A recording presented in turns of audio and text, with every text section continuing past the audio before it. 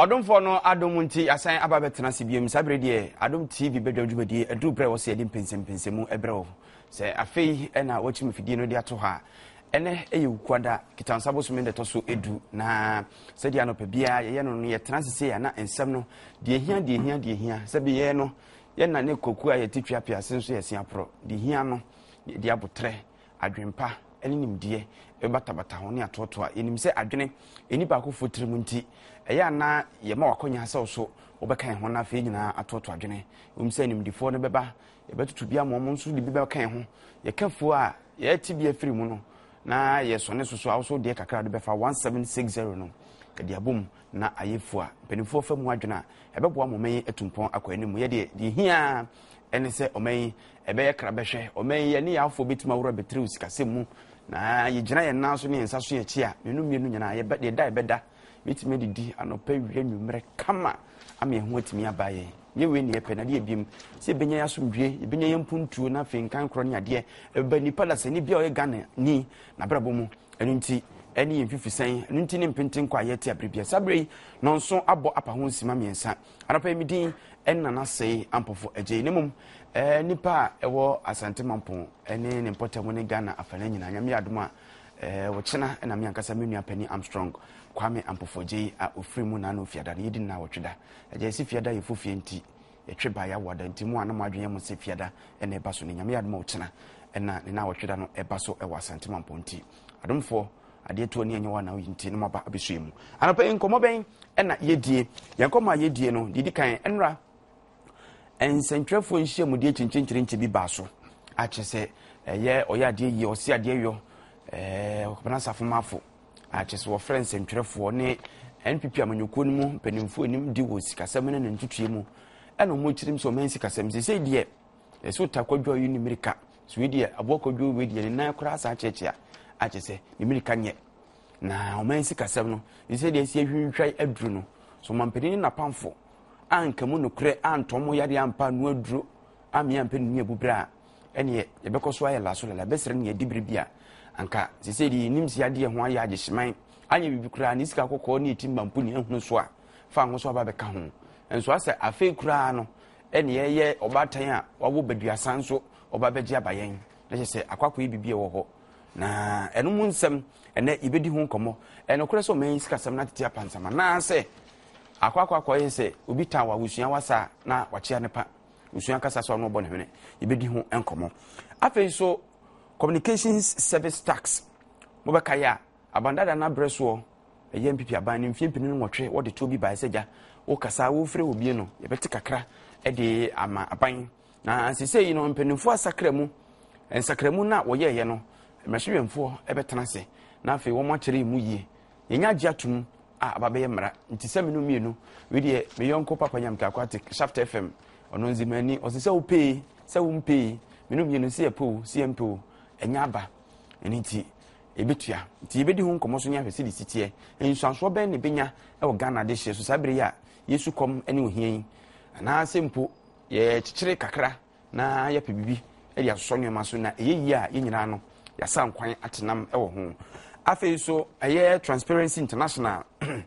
omso a reporter omo ede ebaye se wono ayensisi atete bia firi mu akeka bom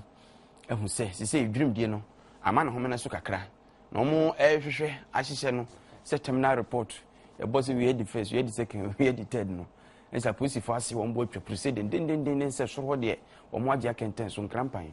omo bi ama mesene akyese police for edwurum die no ena ewosoro pa wo men mu yi firi hɔ a ne samanyofo no so de no aba na fe ye omen ya temu adwumako no judiciary ne so de aba enti wenum no ena kasamafo ma police adwumako no DSP se fast out ababonti a kyerɛ sɛ ye huda semsense wo hunu nyina so poten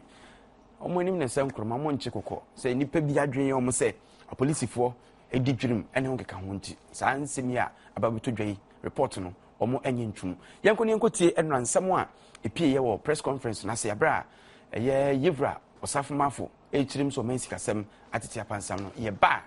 esuma adwuma da se yevra abiafo e wɔ ha ye mpenifo no mbedi dwuma no ye yomo akyere na fei ye di enkomo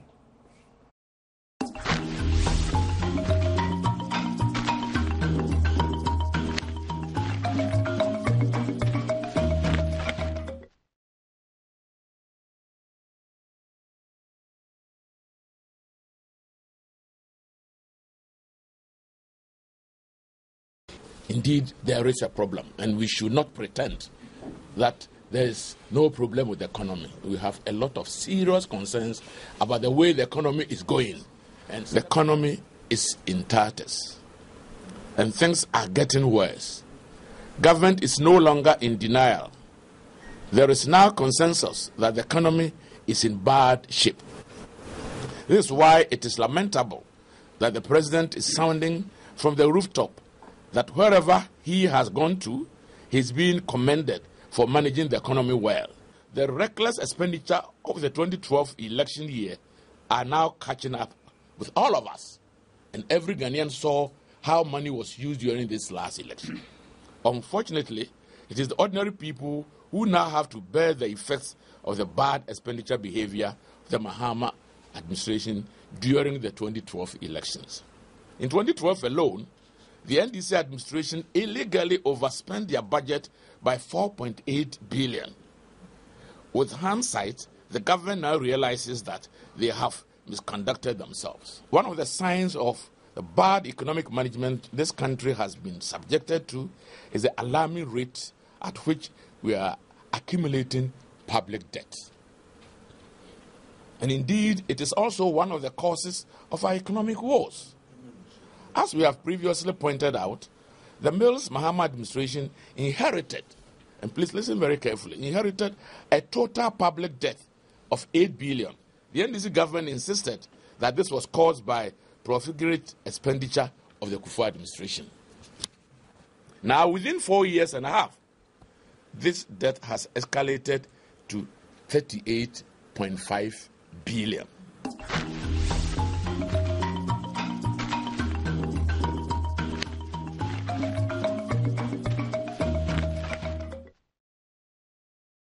Enti otrofo na smedansi ni e wono ho a bi kura so wonne ye yibra osafo mafo na wote nenka no ene brofi wo hwe bi papa enya asem ketwa sei na oka osi ade ya na etwa wo ne so mampani so nam na wosa na ho mrane se ba bi obeko bia ye bona baso se wakrokro mansi kasemiye nti enne sie na aso ya na se eno ne de he se de adwon so ma me ko bisa yesu se ono ane agye nkwa no ana ye hwe foforo nim ebi a ne sikasem na wo ka no da ba ya ba bia ye nya hunu ya nti ho nsem na no obobo so no enti osi akwa se o ma me ewu na so da ene emrahyebenfo ye no mu edi adwuma no honorable Theophilus Tetechai emrahyebreni edema Ablekuma Central opani no atena sidada ye hwani mu se honorable Kofi Osei Ameya a ono emrahyebreni ma esujaman abato mpesua so eba beka yensa na onya medru ye de ye twen so ye bo ye homodin bia se yensa beka ye yewura ya osafo mafo na ye no edi enkomodi afa nsem wodi to dwai enyina so poten a wodi kasa nsemi ana se ye bosirimka bia komani bre opposition ni ade nsem no timins kansem ni bom ni ababeka sanete na se nsem a wo grounds na kasa se de ya omota ekan no na ode atoni mamema honorable Theophilus Chai akwaba honorable memo akwaba na apom ti sei na me adom eye Ablekuma Central ehoboko nyame adom bibia boko yenhye yenkomo no asemfamfiri enra MPP press conference minim wonya adaje tie bi answer member no so no mefa akunye program iso echia me constituency for na kan yanwanu Muslims a omasati omo fast we yembo pa say bibia da omo akoma so a omo de ko fast mu no na kopan kasa ebetie omo sufre na ne nyina de nhira abre omo ne nyina sanso ma bibi e wodunkwa government hospital anti-Christi anope se o tashwe program ipa anope me chiro mu nyina ene nurse fo nyina omo dunkwa government hospital ni nyina me cheche mu nyina na me gidi se se na wo se kanu ye no kre enra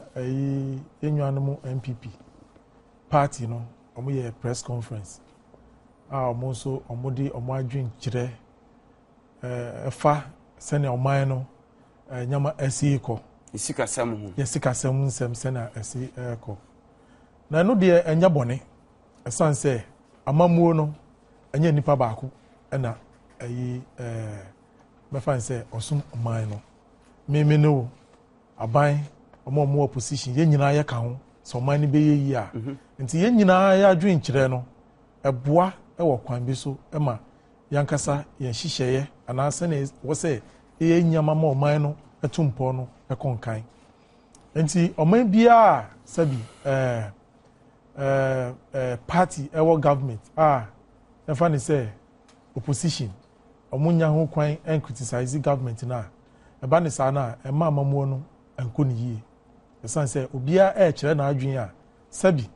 wo so be fa bibi papa efi ni a obi nso e kemu nti press conference na omo ye ni de enye adibone na obebisa say nsema omo ka ho nsem no nsema ye tight de bia obebe ka say o anytime bia party bia be ko opposition no sansem na omo de be den ebeto dwa ba obebisa say hia na say ehia ni omo ka no nukura na say enye nukure enu ni nsema ewo say anopai ye to adwen na nyina ye hu se na nyama esiko nukura say aban ankasa agi atum say within the first half of the year nsika sem eni nyama ekoso no ade bia sifim kakra bi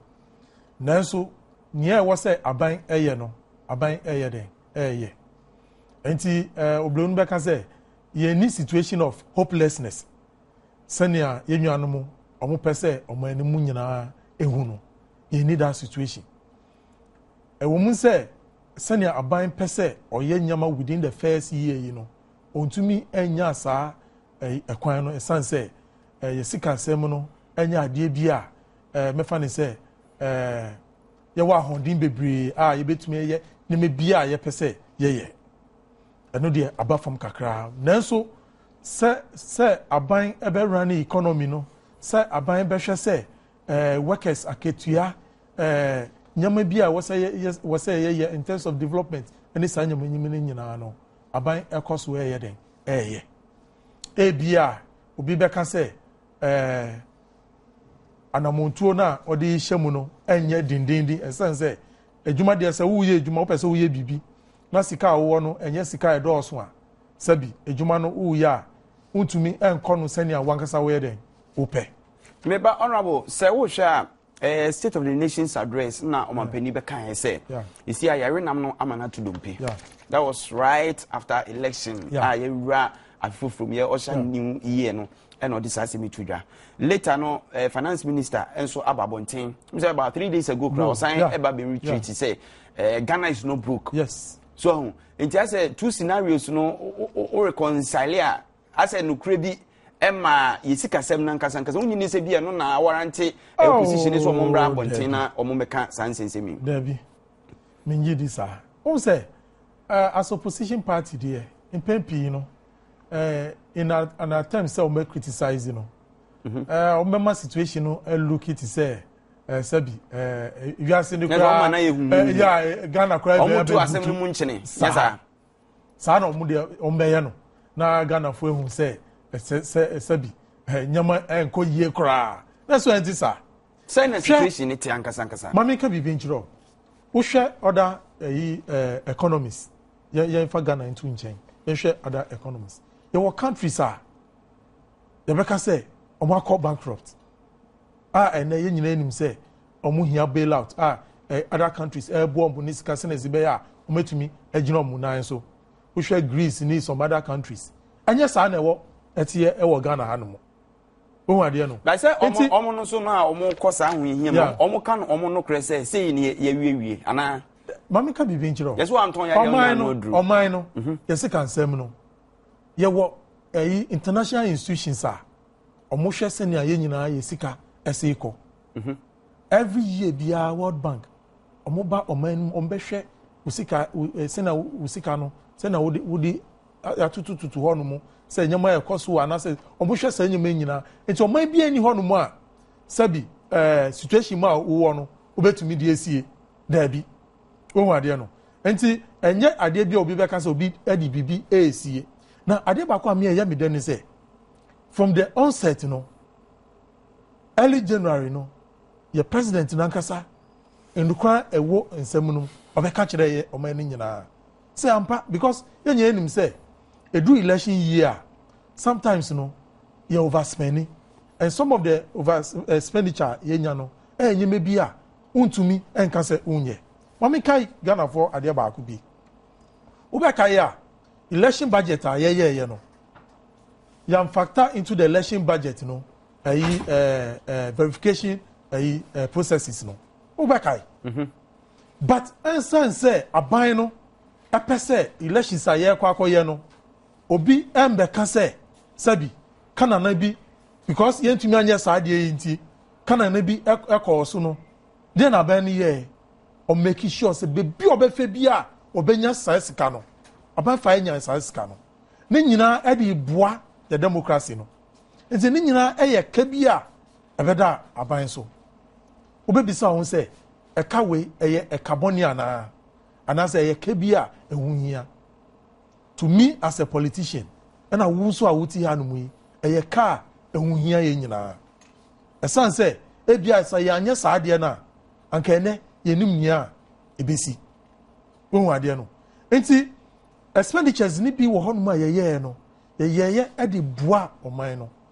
nanka be pese bi obi beka say ebia expenditure ana say sika aban use no aban use sa sika no e wo kanana bi kwan so na honum no ye nyina ya tenase na up to ene no obi entumi beka say aban use sika no e wo kanana bi kwan so ana say kwan boni bi so che say ni a ye di sika no eye no eye nyama eboa me ene wo ye ba office within the first year yenim say your institutions wo hwe electricity wo hwe water wo hwe ye crude oil ni toll no san aban di omo ka kese ena me no wo ka sei sanyo me ni nyina aban eye den tuama na fi ono mo wo ade no nti sa alamuntu na wo tunu nti na ama ne ma hwihwa ya na mami ka bibi njiro se eka da hono mo na wo ye wadwen se sa eka na eda hono mo untua sa eka na edi ehu sunsun so bebre eba esan se institution na ewo hono mo no onu so hia sa sika no no de aye puntu ejuma e na aye nyina aye complaining se electricity ye wo problems adanti esan se sika e wo se institution no enya etumi edi running nyama emae no omuntumi enya sa sika no esan se eka eda honumu bebre but ensan se aban pese ye energy sector no ejina honumu yie no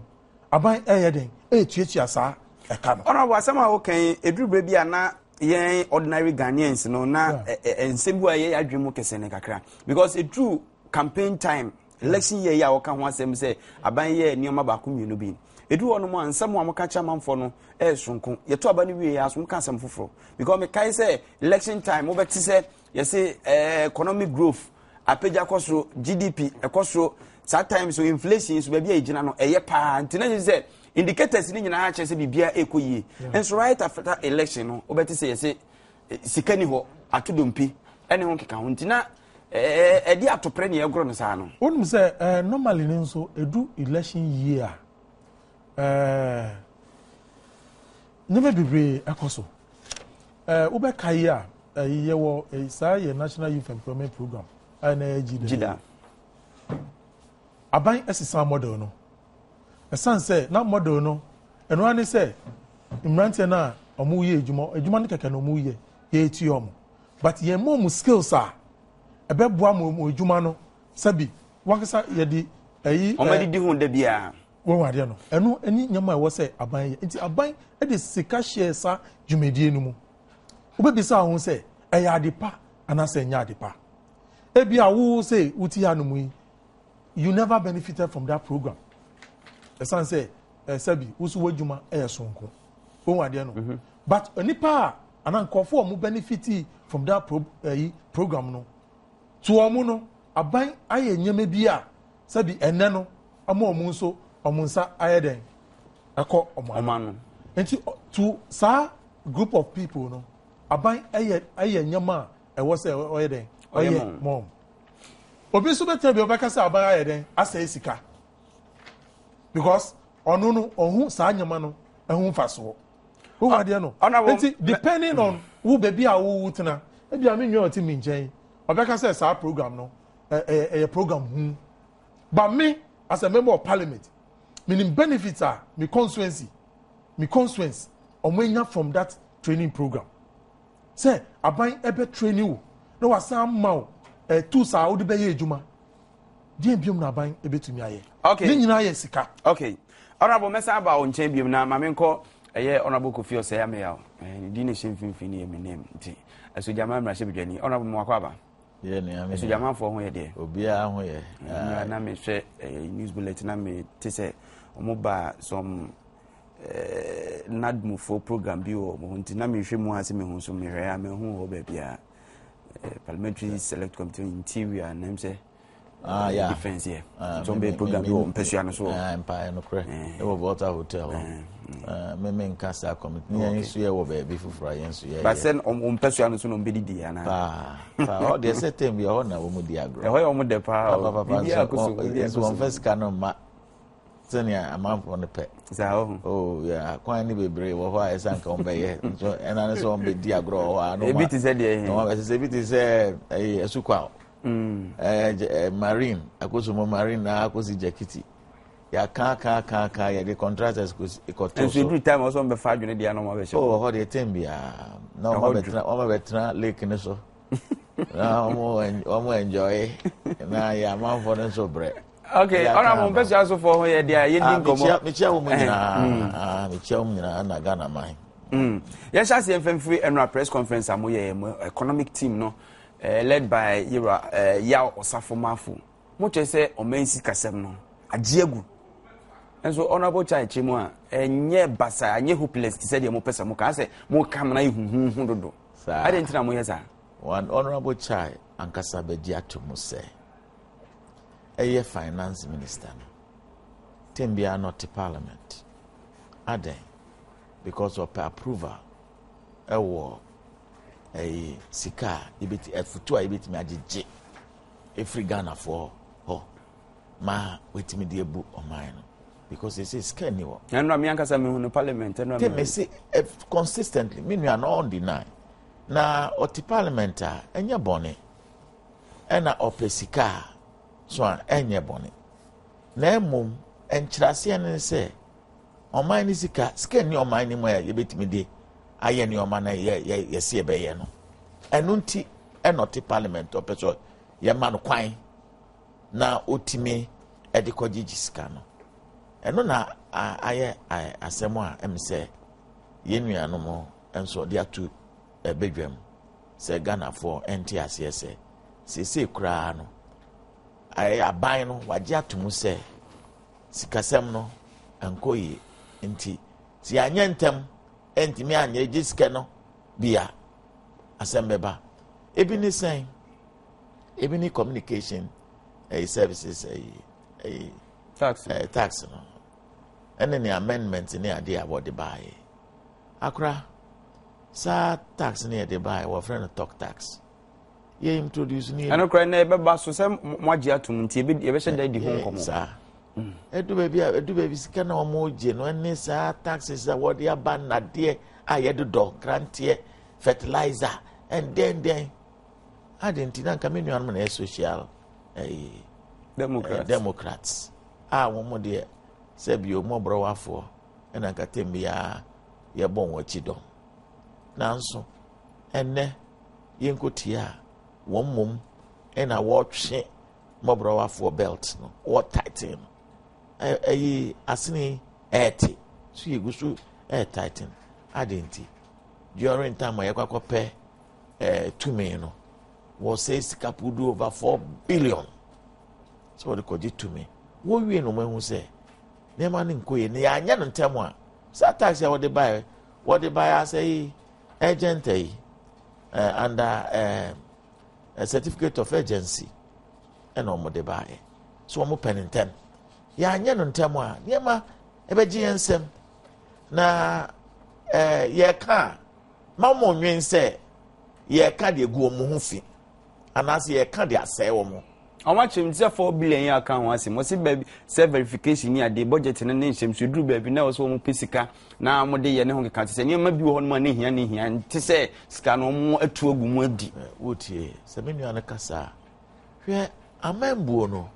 It is any who business who work with business. BBN who work within budget. Who ye contingency plans. Baby wa and only budget but you set aside some contingency funds who bet me at bem. Who ye near man within manageable confines or parameters, boundaries. Na menu anomono. So we can say, oh, way back of a knee-jerk reaction. Way back, oh, no go guru scan. Any other budget no yen say. A planning and implementation. And ye wo baby a friend no contingency. Ye all your plans ni nyina onim say. E bi wo wa a bell surprise. Atorenchim bi beba. Enti e ban sa also ko yi bi. E fumu a also ko yi free baby na ode abebe so. Enti we de niema yam plan no kura e coach ya first cano mana chain ni ana e wo budget mo no. Honorable, you say ye fa annual press conference na mo ye in perspective a den see MPP mugina so enti mo so men sika na agye bukra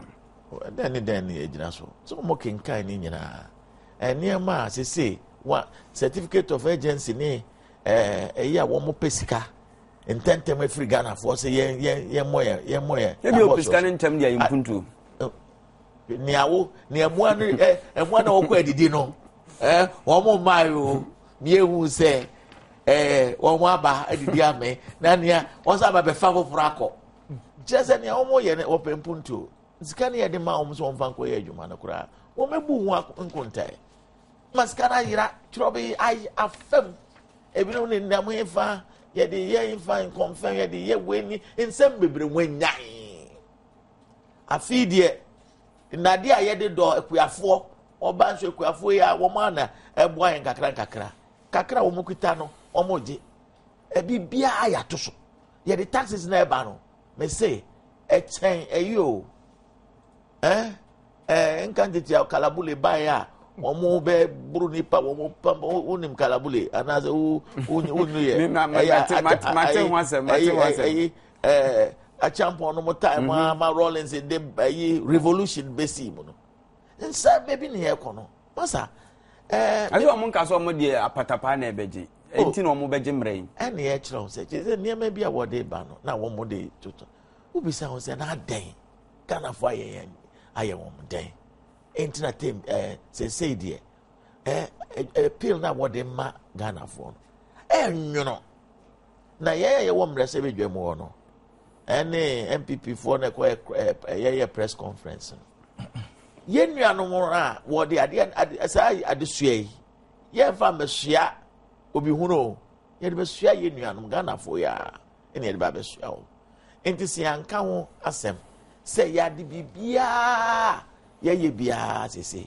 taxes ba beto so ne men so a open so a nsu ekura ebi ne won wanya nsu ekura de adwara no pa edum so yi Woma kan firi akotope ni mbreso abetu akotokuma meka akoto ana che wu se mefi akwam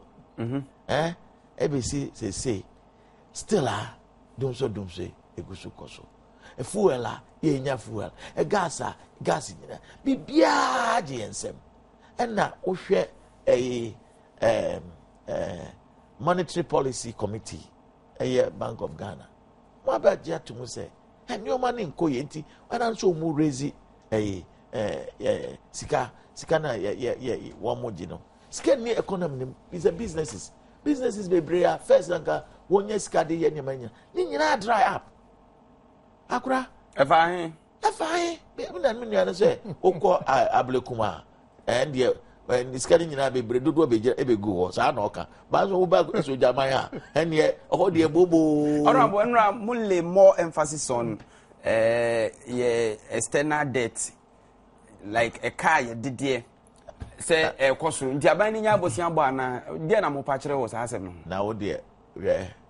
Obosia, Bedu Bribino, now feed dear, wouldn't be a man, no, none, no money, I didn't know, Babi Chiaka. woba enchebedu baby no wobe konko asum mu ene ne the out a recipe for a car wo gigi abonten ne ade ya boka ma say ye oil na ye nya ne nyina so ba kokora ni ama yen so fa so Ghana for ye hu scano ena ne ayaje hwe balance of payment deficit enya sem keto ena ye external borrowing no doso say kura say China for kura arrangement ye ni onko ye twa council ye de be ko tua ye ba ko to okra ye ni bi enti si an wo ma anyere wo prapra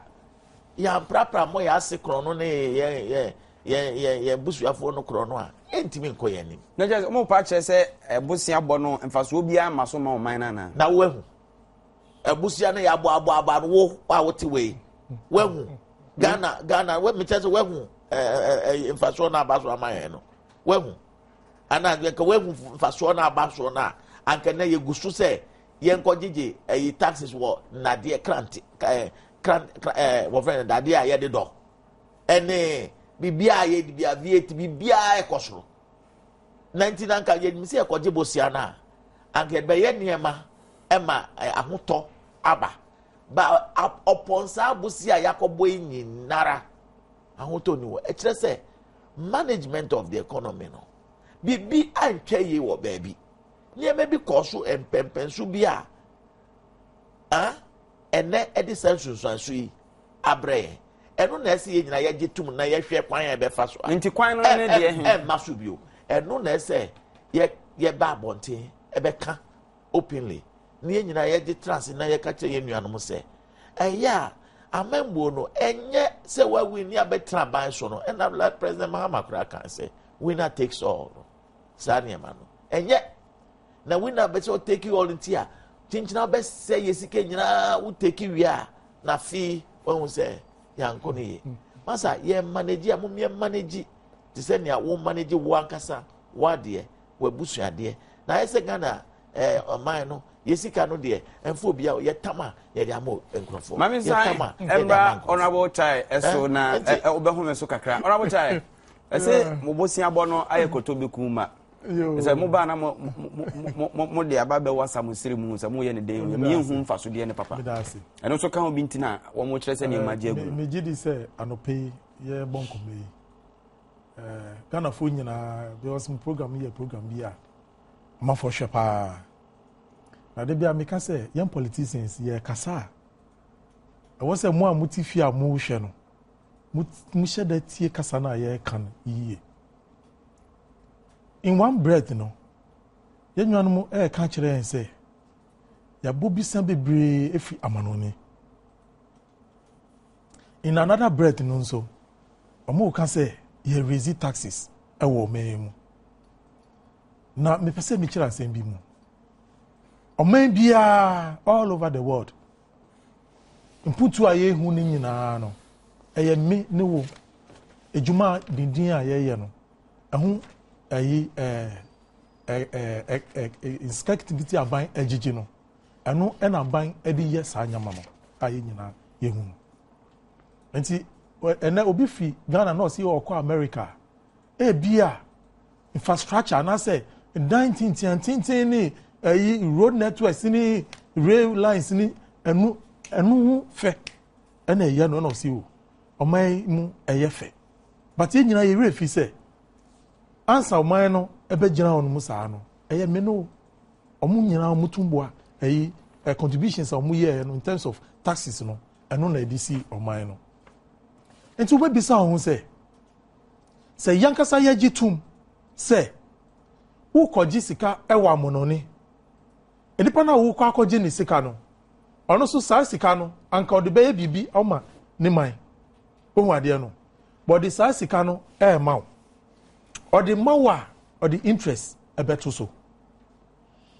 na omusika no so emu yedru sen ye de no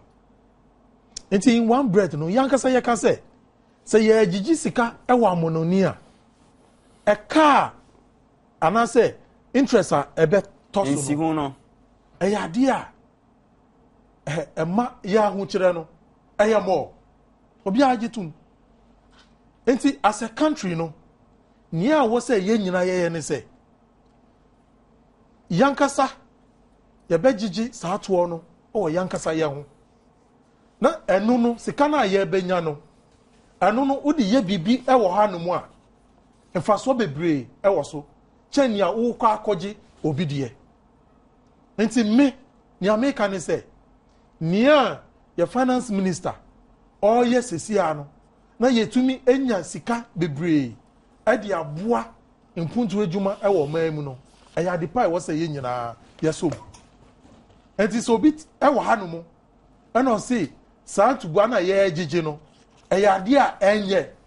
se nya ye bi se nipa ne se sika na ye ba akɔgye no wa amononi a ye betua amononu sabi ɔhɔ mu sika ene ne ho nso bebre no eno na ye pa na me meka kire wo se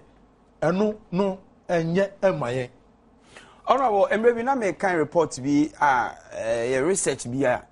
eko bi a me refi eko ni kakra no mo che se Ghana hanom ye ni problem with see ye tuato just because omo de sorry kra scenario etoto ho so kwa sorry a ye gi kofini ama ye gi ntoboa we ye gi de adi sidan harvest bibia amanfo tua just because omo tua sa ne mani wi a omo hunu physical evidence of ade no mutua no esunsunsanso no say sorry dan ye say DC ampa bo unse afe ne beso ye say ye gba afode foforo na so de pagya kodru ba bi ka na ye say de koto a afe ne beso no enso so wo de ba yamanyo semu a kame ye say nipa ni tuato ye say de ba be yi kwan obehwe na ne bia nipa o tuato na fidana no mo bere so up to now onya hunu kwan ayarsa bia onya nya bi suku ebia na ebia kakra bi so nti ase a question among for tabi say ye ka say ye beje to no Ghana for bi e be free pepe mu atua to no na de a sika no eba e wo se ye de ye na no ne de ye adu de ni ameka ne say internet oman no ye wo budget no e kire nia aban sika opese onya within the year no nyama opese odi sika no eye answer obon say aban edi bibia si ni so na saade no wantumi anye saade no e kire say sika anka all pese obenya efi ye nyina ye hu no wantumi enya saa sika no enti once I wantumi enya saa sika no nia odi si ne so say anka saade no onya ya anka obeye no anya ade a obetumi aye wo ade no enti enye aban intentions anase ni boshe nyina na otumi edi so esan say budget no enya ade a sika no eda ho no mo eye projections abani say ebia within the first quarter no anase ebedu from January ekosi maybe June no menya be say ebia 20 million Ghana cedis wo Ghana for ho enti sa 20 million Ghana cedis no ebia me 10 million ebetua workers ka na 10 million no me de aye onto ejuma enti by June no say when to me enya taxes ebe sun sa sika na nia opese uye within that period no untumi enye wo ade no enti eno na ema sa nyama no eba let's see no wasema kan bottom line is say unimu nuanu man pipi for na nya adwen se nyoma age agukra o de bia na me ka say obi ani ho no mo obetumi aka say bibia ekoso jojojojo but nia me kan say maye ma ade ni enya ti say sabi Sodom and Gomorrah abagana ejadem debi sa ena mo pese Ghana fo ehu okay but enye sa ena ade ni city that's say me no ka say every month bia Ghana workers yeti obia hwe single spine ye sika aban from sika editua na it was a little bit above 2 billion say it's over 7 billion aban etua month ni be end no aban etumi I don't indicators any difference in there okay so you go on and on and on and on yes but mrem kakra honorable mrem kakra Sodom and Gomorrah emedu yo ma me na aje atum se nam kwan so o say e wo mu say niam enko ye nanso Sodom and Gomorrah emedu ye bebi a ye duro no me nua hwe nyame se enka no kre untimi nkoje obi a oni adwuma tax anase so on fan obenya na emra ɛna wɔn a wɔwɔ adwuma nka wɔbɛtuatua no so wɔn ayi wɔn adwuma because nneɛma nkɔ yie a wɔntumi ntua sika no ɛna wohwɛ bosia na yɛbɔ no a menua bosia no yɛagye seesei no unemployment rate no yɛagye yɛn nsɛm. Honorable mesa about so maame nkɔ ahoma no so na me ne beba so medi nkɔmɔ ketewa bi abasisi memo ato so. Honorable Fifi Koite ewa man so honorable yɛmoachi anɔpɛ. Hi, good morning to you and good morning to all your viewers. Okay, thanks for your time this morning, Honorable. Honorable, the opposition New Patriotic Party had a press conference yesterday, and the simple theme or the heading of their press conference is Ghana's economy is in tatters. What do you make of that assertion? I would say briefly that their comment clearly does show that really what MPP is intent on doing is to keep doing the same things, okay, that we've done as a country for 20 years, and they really don't want to move forward at all. That doesn't mean that MPP must not criticize, when things are not well, but I think really that if it is that they are concerned about the national economy, there also is a need for making admissions to the nature of the difficulties we have, instead of simply pretending that all these difficulties coming because of mismanagement. Now, it is true that the economy of Ghana is in difficulty, but the question is simple: is this the first time we are having nature of this difficulty? No, it is not. This is the first time we are having situations where revenues are inadequate in terms of the expenditure that we have ahead of us. No, it is not the first time at all. I say, listen, the problem we have now, okay, and the problem that we have at the beginning of 2009 are very similar in many ways. What we had in 2009, that is after taking over in 2008, December after December election, the first 6 months of 2009 were absolutely dire. And the consequences that we face as an economy are far more difficult than what it is we are facing now. And I'm talking here about things that affected the economy. For example, between January up to June 2009, on a monthly basis, the cedi was losing 3% of its value. That was serious. Between June all the way to about July, portfolio investors had lost so much confidence because of what actually the transition was looking like, that they were disinvesting very quickly, and that actually put even more pressure on the cedi. We have a situation where inflation moved quickly from about 18% across and was reaching 21%.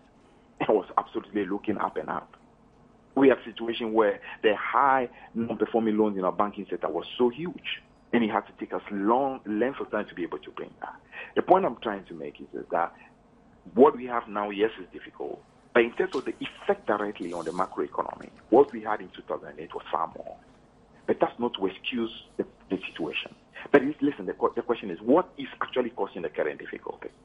Fundamental issue has to do, we have a whole new public sector wage. And that whole new public sector wage is creating a situation where virtually almost all the money that you are raising in this country today by way of taxes is going about servicing public sector wage and the compensation package. And now, if any government that faces that problem, clearly is going to have difficulties where so many other things are going to be in arrears. Because if out of, let's say, every 100 cedi you are raising as your revenue, you are using virtually all of it to pay people's salaries. Now, very little is going to be left to be able to do the necessary infrastructural things that you need to do, to pay for contracts that have been done, to be able to take money to your district assemblies, to be able to, as it were, build to run social services, and even to pay for public administration. So this does not require rocket science. But to say that this is down to mismanagement is exactly where I say the MPP typically is doing what it is that we both have done in the past, simply just which is called raw politicking, and not absolutely trying to look at the problem structurally. Okay, offer criticism where criticism needs to be offered, and also offer what you call advice where advice needs to be offered. Honorable, Yes. Honorable Kote, you've acceded to the fact that there are hardships in the economy, but the MPP is blaming it on reckless expenditures made by the government in the 2012, in the run-up to the 2012 elections. Do you agree to that fact, or you are just blaming it on these wages that you think is being expanded through the single spine salary structure? You see, it's easy to be able to constantly want to take the political route. Okay, which is basically like for politicians, clearly, I mean, that's the oxygen for politicians, actually just put the blame on politics so that somehow it put them in trouble and makes us look like, yeah, the real people having the solution. But listen, I mean, I'm saying this hunky-punky must stop at a point. We've done it for 20 years now. And for the sake of our country and for the sake of our young people who are looking at difficulties, not just in Ghana, but all over Africa in terms of youth unemployment, we need to come to that time where we say, listen, I mean, let us face some real issues and deal with the structure of the economy. Listen, when you say, for example, that it was because of what electioneering expenses, that's why we're having the problems we are having. Oh, I see. So it's because of electioneering difficulty. That's why on a month-to-month basis, virtually all money that we are raising is paying workers. Is it because of election? Elections were over how many months ago? But I'm telling you that every single month, virtually all money that we're raising is going to paying workers. And you're calling me that is election? How is that election? There's very little that is left is servicing what you call a debt, and that is supposed to be election. How is that election? The fact that yes, during election, some what you call expenditures, I mean, got made, like it happens all over the world. Elections brings about expenditures, but those are one-off in nature. Okay. But to claim that that's the reason why, on a month-to-month basis, there is struggle to be able to actually match revenue and expenditure, it's not the case. I'm saying that, listen, I mean, the people of Ghana are smart. We don't need to feel that we need to continue, as it were, hoping to, as it were, let's throw this accusation, let's exaggerate this one, let's amplify this one, hoping that somehow they get confused and think, no. Allow the people of Ghana to make up their mind. But let's face when fundamental issues are there. Let's face them. Let's face fundamental issues. Listen, even in terms of the 2012 thing that the MPP is talking about, the truth is nearly 80% of those expenditures, you could classify them under three broad areas. One, public sector wage. Two, issues relating to utility subsidy and the fuel subsidy. The third one, domestic interest costs.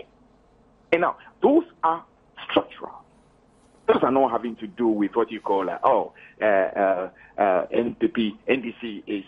overspending because of election. No. These are things that concern the country, concern the people of Ghana, the 25 million people of Ghana. Honorable Kwete, Honorable Osafumaf also touched on the fact that our external debt is like quadrupled for the past 4.5 years. And looking at the situation now, considering the huge amounts that we've gone for as loans, if you are still to come back to tax people at this rate, it means there's something wrong that the government is hiding from the people. You see, there again is where I get worried. You see, we did in the past on both sides decide to what I call play this petty politicking of the loans are too many. The loans are too many. Oh, look at the huge loans that MPP had. Oh, look at the huge loans the NDC had. Listen, this is petty politicking. Which developed country is where they are today without having to invest massively in especially the infrastructure? Which of them? Brazil. Heavy investment in infrastructure. And at the moment those investments were being done, of course, the quantum of loans will look heavy vis-a-vis their GDP. But what it is you have today, you have what you call the effect of those loans in terms of the transformation that has taken place, which today is facilitating their transformation. The issue is not about how much loan you have. The same way as you as an individual, it's not so much about how much loan you are borrowing, but what exactly are you using that loan for? Are you borrowing that money simply to be able to throw party for you and your children? Are you using it to simply buy more food for you and your children? Are you using it to simply buy fancy clothes or put nice cars on the road? Or you are using it, for example, to expand your business? You are using it to be able to invest in something that will yield you and your family greater things for tomorrow. If that is what it is, then really that is not a problem. Temporarily it's a problem, but over the long term, it brings far more positive result. I think their questioning has got to do with the visibility of the investment of those loans. What do you say? Their questioning of these loans being taken from our neighbors is more about the visibility of this investment in the country. The visibility? Yes. The visibility. It's like they are not seeing the projects. For example, what we are saying is this, that, for instance, okay, if NPP started a group of projects known as, for example, the Gang of Four, okay, and at the time, of course, they started, they did not even have provisions for it in terms of money. Now, we, of course, come into office. And because clearly,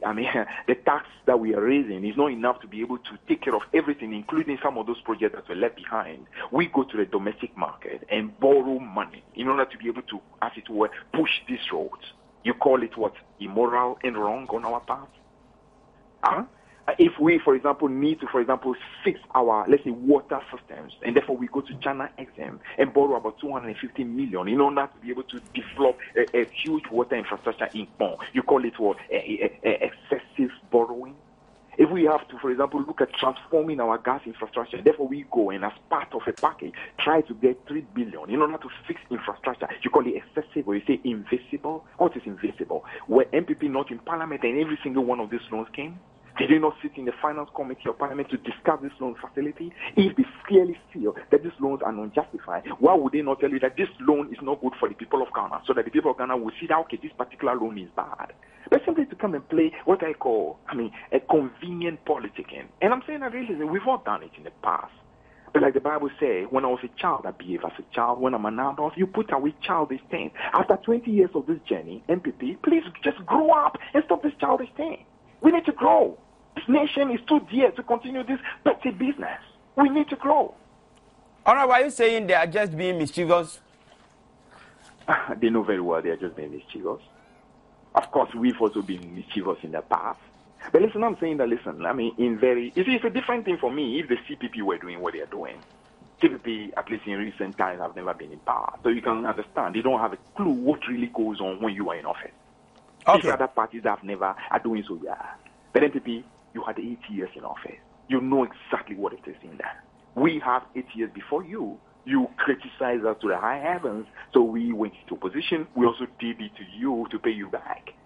1-1 draw. After that, please, let's look at Ghana. Let's look at the transformation of the nation. When truly there are things to criticize, let's do so. There's no problem with it. But let that criticism not simply be petty political criticism. Let it be genuine criticism. But I'm saying the problem that we are having is structural in nature. So let's really look at that structure and see what real solutions we can proffer in order to be able to deal with the structural difficulty. And the current structural problem, the main problem we have, is the fact that we have a totally new public sector wage that is literally gulping all the revenue, and therefore there's a need for us as a country to brace ourselves to the need to expanding our revenue base. That's why when I hear them criticizing some of these new tax measures that have been taken, I'm like, so exactly what do you want?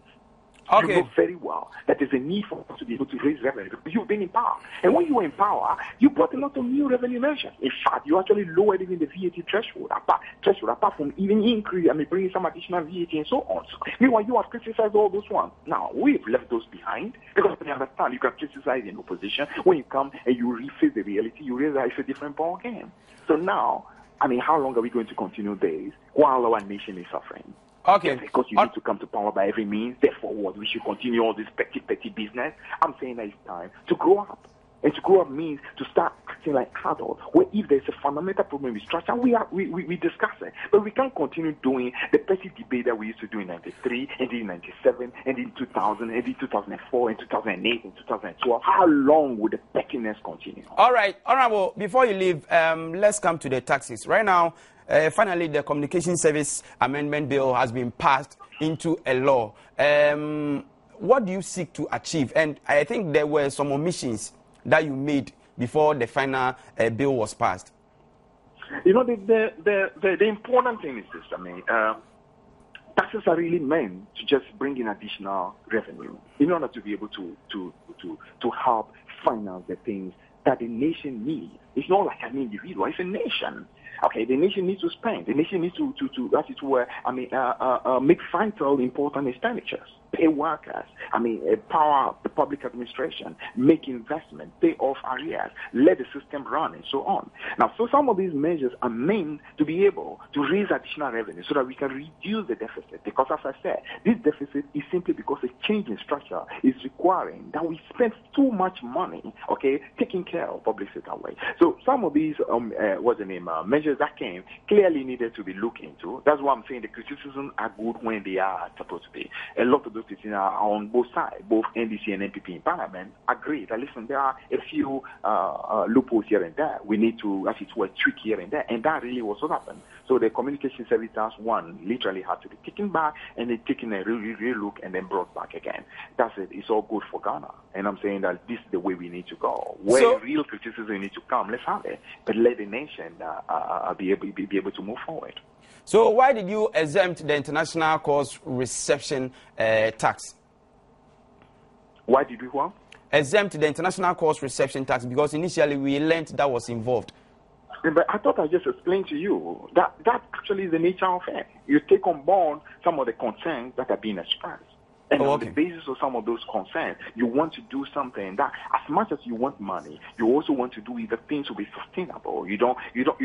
want to bring a revenue here and bring major difficulties on the other side. So those are all general consideration. And then at the end of the day, you do what is better for your country.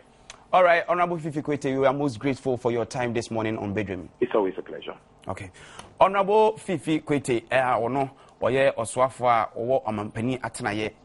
kansoafo mo hwesi kasem ho ebina wote se yene no edin komoda no pay de efa ensem ahodo a enra yenuanom MPP amanyuko no de tudwafa o mensi kasem sa tete apansam no de na sem tiawa a woka ensese de bible mu David kura na kansa no se miswana meye enkoda neoma menyina o se me ye mpani neoma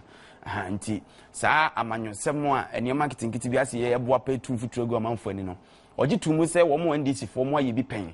MPP fo so wo mo aye bi a ayeye yemfa nto nchen na yempekwan befa so man betumpon na se ye kasa o man sika sema tete apansam ne ho keka ho no ase ya na dubre bi a ye kama no exia enti se de etie no afi so se bosi a ye bone ho keka ho no o se MPP aban ba amanyuku na ba ben mu pen enti yenu mu nchiremu ene se de yesi ebu o man ne de o munim si de titie na o musu nim se mrada ne niam bibira sesa nti niam bi so mbu o man egu so na mo boa papa so mo kama Ghanafoɔ ehun se bia aban etadwa so nipa bonfo anase bia ti saa eno no entwayi afi so de se wo hwe sika to ayi no mamu mu fa kese na no ye de tuaka abre de single span bae no nti saa niam nyina kafo ama niam bibre na sakra nti saa niam nyina no se ani tuamu bi ne eboa pa so bia ne gu so a enya de papa na sema woka ene se saa petty politics no ebraso se oman ya manyofo nkankan pipini NDC fo ni nyina ne wokan eka bi ede etwe ne ho afi de we communication service tax no eno so chire mu se aban be hia sika oni marketing kiti bi ho na de nti a senka ahyase ye ba ye se obi frɛ brutire na ye bete wo na wutie ko no to de afiri so no de nti a mu ye firi mu no eduru be bi a se de no woka no sa asem bi ye wotwa se onim se ne chiacha nti asem bi de etere na nipa wo Adom kuma na fam be kan mu sise beboa no omu tie na sopam nti na no no ba omu so ma no egu so no omu atwe edi afiri mu omu hwe de beboa ma ni nyina nye se bia omu eka edi emia nti komo twetwe ne kakra aye twetwe no me fa ne se ne tofa ene ni nkyire mu kakra na mde ma mami sanko na bo kofi osai amia ho wa wusu ni tia eno de MPP for na ye wo position ye ka kire ho sa futu no so de enkwara asem ana say petty politics o se mo ka de ye papa no mbefa na mum de mo so se mo boa pade ya amanyosem ne de ene mu ti ka say ye ni ye say ye mofra bi na wo ya abofra so ya abofra se mo nyini so ye na no de na abako se e bia na je se no de papa aba ben na wo mu se wo ti wo Ghana ha na obi afre honorable tete chai na de abebesi wo so na wo kwakutu ahon tax na nkasa bi o mpene duasa nyansa ben na wo ɛno de ɛno no kora de menim ne ɛyɛ ya be wure mo ɔse sɛ ɛno de ɛyɛ asɛmpa mo matie ne ɛtɔ so bio o de me ba ɛno yɛ asɛmpa o mati asɛmpa de hin biem no mantie a wo hwɛ a ɛno ntima kasatwi ɛba mu asɛmpa ne sa double ɛyi na communication interconnecting service ɛyi no tax no ɛyɛ telecom telcos no wɔn de akɔ court akɔ dim bim wɔ court enti ne ɛbɛyi wobɛsan de akɔ court akɔ di bim wo kasa kyerɛ nuanom a wɔn nte aseɛ wɔn akasa kyerɛ wɔn director of chamber of commerce ne ade wɔn yaka bi akyerɛ wɔn sɛ ɛyɛ double dipping sɛ wo yɛn mmara ne yɛde baeɛ no na wɔn dada wɔn san de ba bɛfoa so bio ɛnyɛ adwuma ne ɛtɔ so bio ne a fifi kwete ɛka nyinaa ne sɛ public sector wage beboa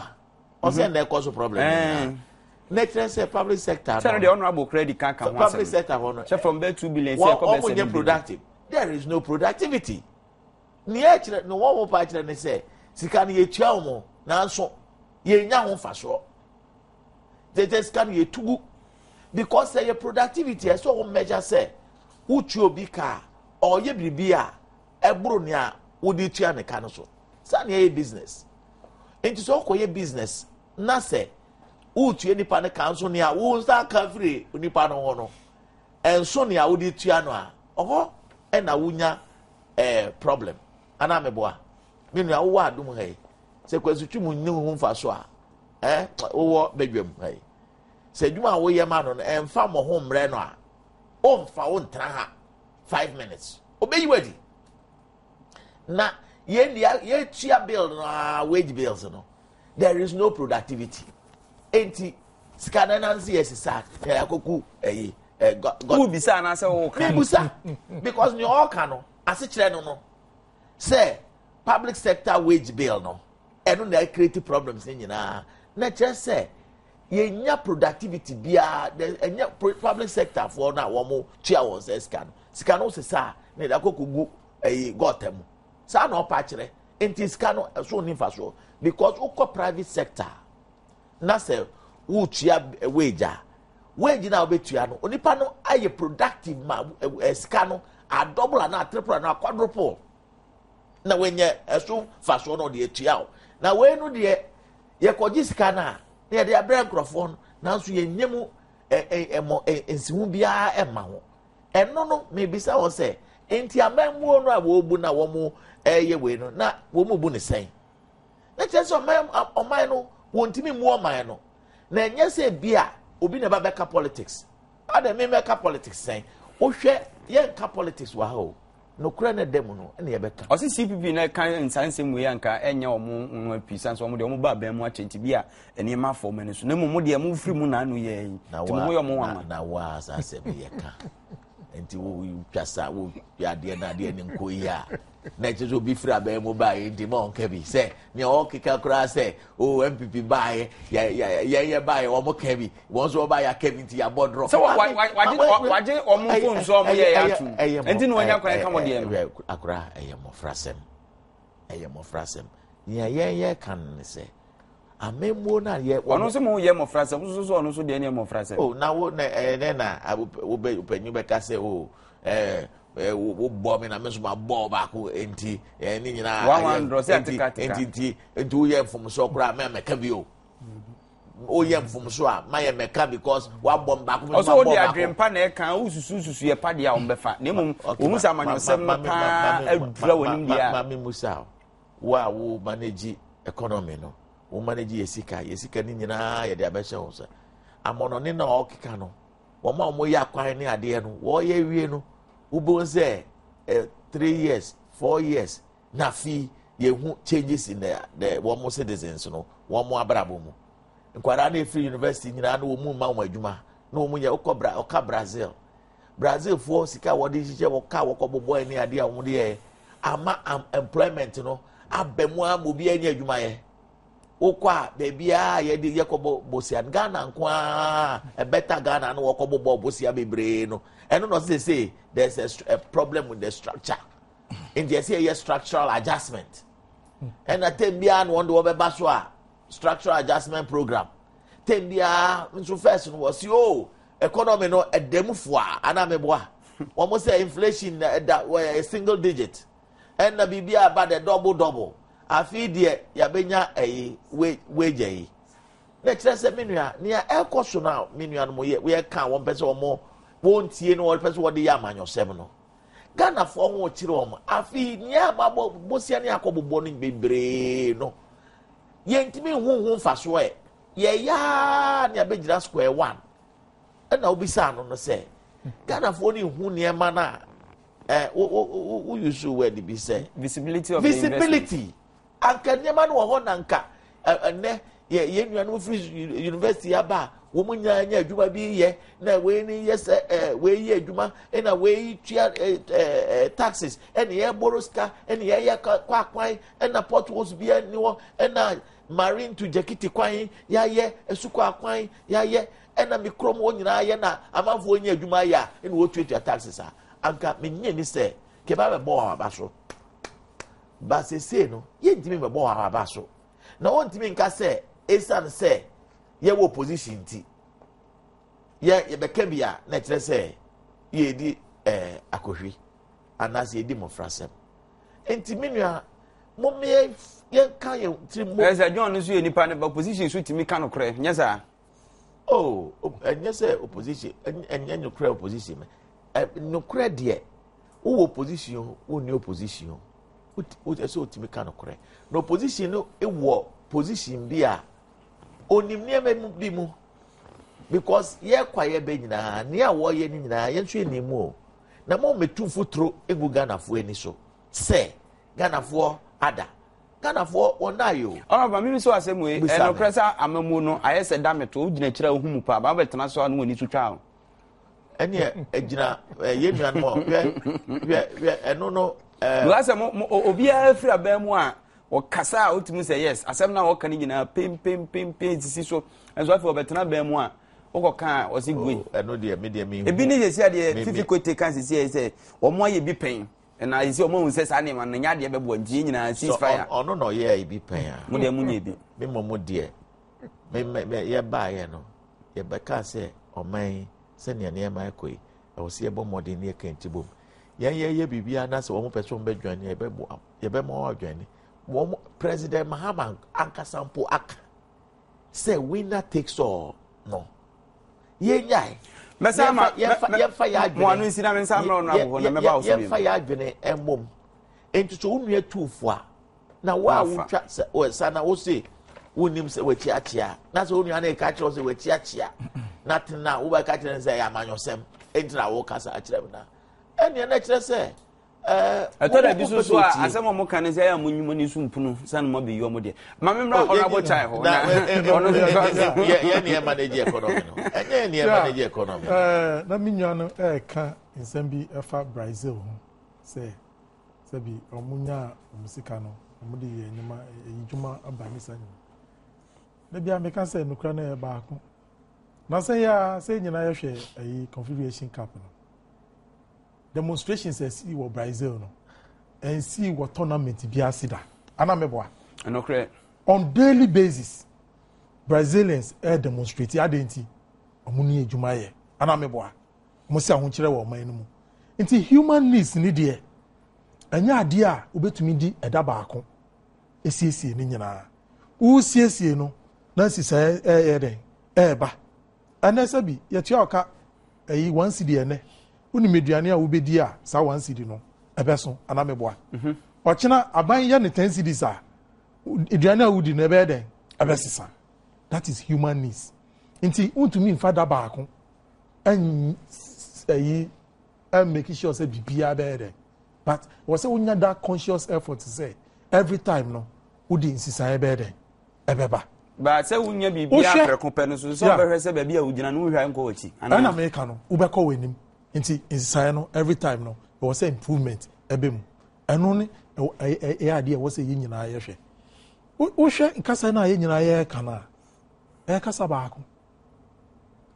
me minim ne kra no ono so onim ne kra no but esan say e bebia ono wugina no ɛna America no obema picture no ayɛ ti sɛ enso sɛ nka no credit nka ba akopɛ o ɛna America no but sɛ wan kan ni saa na obɛ da to aba no who are no ze dia koya basa no ye do bia me ka say politicians ye nyuano mo amutiti fie no o so mu hu say amamu na ye is a struggle who are no ye nyina enim ekwan na ye fa so say eye mami kan bibi nchiro struggle ntimu tu fotu agu ani nya sa mami kan bibi nchiro eno ti na ye bai wo say ye chechire mu yie mamafo eti ase man ka taxes ni bia ye ka hu sem wo parliament a ye nyuano mu ena mo abetran TV so say adiboni ubebisa ho say parliament institution bi a say bibi wo hono mu na uni obi nya adwen a wo say wo ma wa adwen no very clear me kan taxes ya ye dia be ye nyina ya som ya passing no into law anu kire say mu amuti fie no e kire say both parties no ye nyina ya jutum say taxes na ye de ba no ebeboa baby obi fi say ye ni say anka what you see nti anya ade a obi ba be gina no say saa de no no onje ntum ansi wo ba bia ye nyina ya gi atum say aban no eye saa de na ebeboa ma me kan bibi nso nkire o fertilizers enyo no mo di fertilizer any outboard motors politics na ese kan ka ho ma me kan bibi nkire o brantan no aban say ye ports no sese no amafo e di ye esumase nyama. You know what people do? In Kofo efa nyama efi amanoni. You fan say fertilizer say. Ahanu fertilizer no yenji bibia also. Esan say aban pese den ni farmers ana omo do akuafo no. Omuntu mi nya aduane no na ebo no enye den emba form. Ma ye nyina enye bi endi. You also na pa na onye aduane di a. Sabi unkoka obi ntokwa. Won ade no. Nti ni aban ya ne say fertilizer bi eba oman mu no 0 enji fi wo so amanfo aye kanana onimade omu ye omu di fertilizers ni eba ha no mu a say fertilizer no eba Ghana na omu transit fertilizer no say bia ya sisa say ye de ko ekrom na fertilizer no enam Burkina Faso na fertilizer no enam Côte d'Ivoire just say aban agi sika no ne wose wutua to wose wutua no aban azobi sika no na fertilizer no emboa ekwafo na omu nidi sa fertilizer no edi aye efu amaye nyina no na Ghana ni fertilizer no odi ba na onu a edi afa ekwan bi so na wakoton ewo baabi fufuro enti ni nyina eyeka ama aban no anameboa esan say the G Sato nanka aka Sato no ye de be kwan anase hospital ama me no nti aban se no wodi eyini ba eto we ubetua utua eto ni wie a uba ministry ho no mu a na wodi ukrata aba kire se wodi nyama we aba se ni se na wo pese ye den yenyi tax no e wo so ema wo eno saa no e di corruption no ebe den ebe brasi at the entry no odi nyama no back kro no mu no tax ni de wo betua but the very found tax no ama we boni adipa eno na enjo no di nam abontin say ye di eto ato fertilizer so e di ntu mfutu egu amanfo bi eni anya fe boom but we ye nhihye ya aban ya ebeboa me no na small mami so asem Ghana ye nim the system no bureaucracy ni ade ewo mu se wura ha fa ha me ensan krata ma oni ade no ye nim se de esitie menum ye no nyina be giatum na ye sa ade ewe no en detail amanfo kra omo ekra fertilizer no e ba kra ma ehun me den mo na fe de mo kan en worsen situation bitie bibi koso na ade ni nya e wo se usia no when we say Nancy, Ubekaya president is a judy say compare Bessiano and the same Panaco Krata, Beco Finance Ministry, name on Kikawana, I don't know, Quan Papa. Crona, air coso, a way a person, and Yadikitua. Nancy, president, a task force, then they see ye. Omutumi, who yamini baby, and no Yama, Yagana for Angasa, yeah, a debor minica. Who are there no? enti aban a onum sɛ saa deɛ no yɛ adeɛ bi a ɛboa ɛyi ɔmo dɔ ɛne ɔmo ɛkɔ ɛpo ɛne saa nyamanyama deɛ na wɔsɛ ɔyɛ wɔsɛ ɔpɛ kwan a ɔde bɛsi saa deɛ no ano because adeɛ no iba ɔman mu a ɛwɔ sɛ adeɛ no ɛtena ɔman mu na yɛn citizens no yɛn benefit from saa ɛtoɔ no a wɔyie firi so no na wo kɔfa adeɛ no de ba ha no mu na wode adeɛ no fa akyire ɛde kɔ kuro foforɔ so ɛkɔtɔn no abɔɔden a kyɛ sɛ wobɔ ɔman no deɛ ɛka nti aban si ɔde measures wei ɛɛsi hɔ no mu na ɔmo yɛ saa deɛ no ɔmo ayɛ dɛ ɔmotumi gyae because ɛne ɛyi bi a ɛbɛba yɛ port of entry no ɛtoɔ no bɛba that's by me name supervisory mechanism kura mo put in place bet me attract you mo say de kan e omo de ba mo ntimi track you this time around say what there ade no kura ba de krata na ba ministry ho no mo a then kura na guarantee say no so no onya je no ministry agreed ministry no when it comes to distribution of fertilizers ni outboard motors ni sa anyamanyam no omo wo ho nhihye wo ho ade no nti anu say no metumi attract say nia odi ade ni beba obi anim nia odi baaye na wa di ade na fa eyi edan echi akoton wo baabi mami sa honorable say am ya mo abedwafue ho bi na anka nhye pa say di nka mo ha wazi ni say wo ho say de wo chiri mu de wo chiri mu fertilizer de masa so wo de obi de fertilizer ba na okraba na so de besia akọ na so besia akọ infamali ni ade a enti wuntimi hu endoso na farm ekuafue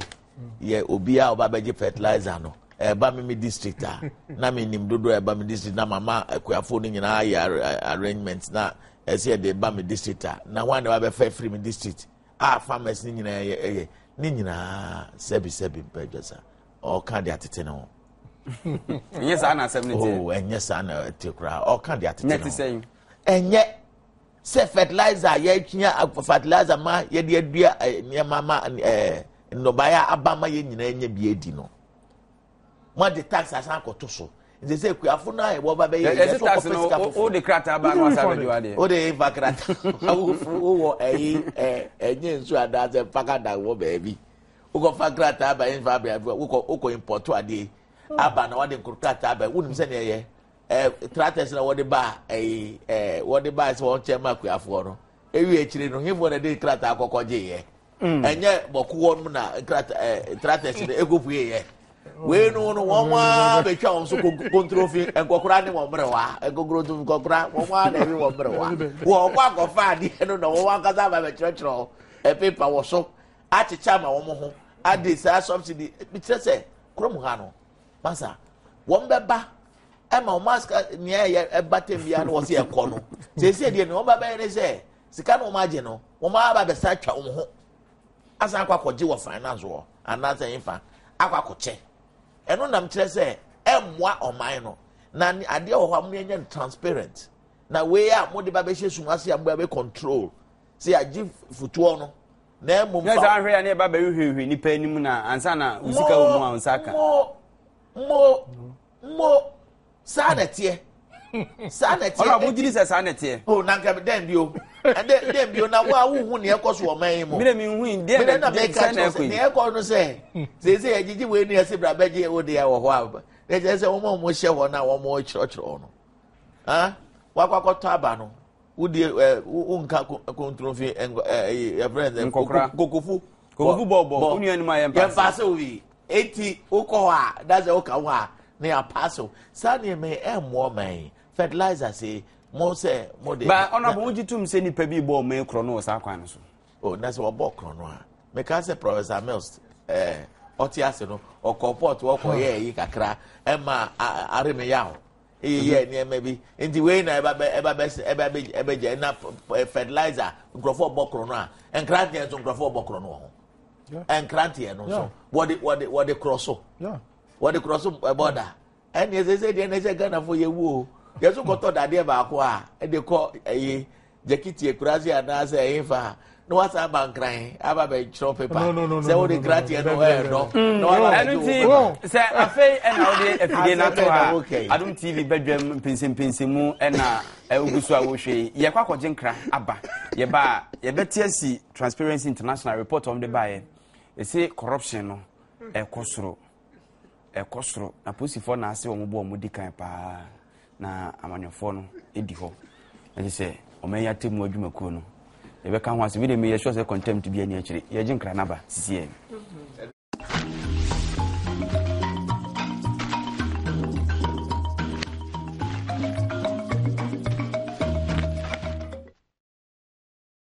ya mama kwa babie we dia babadwa mo pensem mu so na off air no go no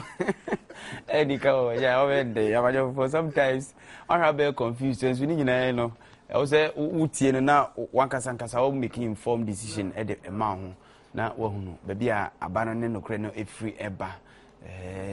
edru babia say party politics ni nsem ni bi ho no be free friend to makakra so be de wa pant sem no ho to ma na ja wafamu abana ode eko wenim nti yanko ye ni menra na corruption index report no ebae Transparency International na ebae no police for the one hat-trick say 3 consecutive times nti we nke cap and imagine for keeps corruption cap o ma defense ebiem esi amanyofo no parties no na di infimfin na judiciary na ba to say edidi so na report no so che say generally no Ghana your corruption no say man home so nipa bi susu omo na omo didi nkomo na so mo ejidie a omo wo wa ban nim so betimi fight corruption no to the fullest na no so ehihim kakra nti eno ho nkomo ene bedie ma me sha sem free honorable member for Abilikuma honorable Tiflos chai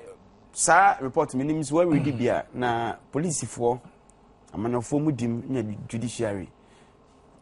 report na nkasa say na hu na den na ye sanse yenim se na ke ekon ha so ase ekon no ye di nkuguo ewo corruption so report yi me enya ade a ye wanwa ema me sanse ye ka corruption and I say bribery am say police for in terms of the way say no adwuma no SCTA no enipa de unya mindset bi a ana say wadwen ekobo bibi so a ansa saa de no ebe fi wadwen mu no na bi a new generation bi ana aba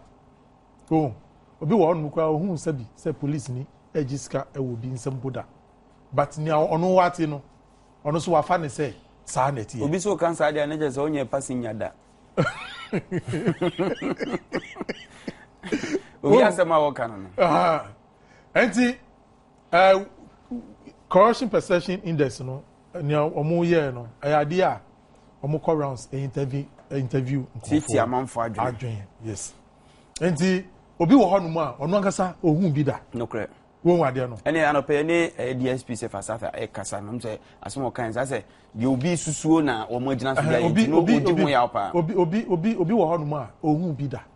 nanso eno ni nsem a watiti de bia say be police for omoji bribe enti ene ubu fa microphone audition na no no besides say Ghana hanu one no omoji bribe pa obeka yo say police service but eno so ye omadisu ya police for isua na bide ni ametumi aka ne say ayam de yie pa say aban etumi a resource police service no e kan titi no omo asabi omo salary eya reho pa wo maimu e police for wo hwe dwumedin omo ye wo wada asabi ohimu eya kon no ejina bontin o hwe se mo bi mewia o hwe se mo bi emeye bibi wo ade no na so at the end of the day no o hwe bebi onu eni ni yire eni ni mba eda na ebeye wa reho it's no more conditions here very very deplorable but within some few years ni papa late president na da Roma ene police service no esi say bebre abem me metumi aka kire o say ena yeti anu yi police for no omo enu nya no say basoro because ene e betumi aka say nkofo bebre edi ebuo ma police for enti perception no awo hono ebeche ansasa perception ebeden ebe free hono ene wo hwe patrol vehicles are omuwom vantage points omuwo edi some respect bi ma organization no ama for ehu police for no adwuma potin a omo ye na adwuma bia no sabi eti say fie bia no mensa ewom ebi mu wo ho no mu a sisan na eba no sabi omo aso no omo asisi omo eni nso omo akata enti titi